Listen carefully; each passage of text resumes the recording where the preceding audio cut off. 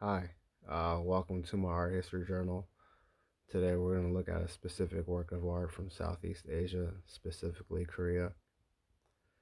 So this dates back to the 19th and early 20th century, and under the Asian art history context, it's categorized as an Irworo Bongdo, which is a landscape painting on a six-panel piece. Uh, Typical features of this type of work of art incorporated the sun, the moon, and the five peaks, which is what it's titled. The purpose of this work of art, or these types of work of art, were to serve as a background for the political party sitting in front of it.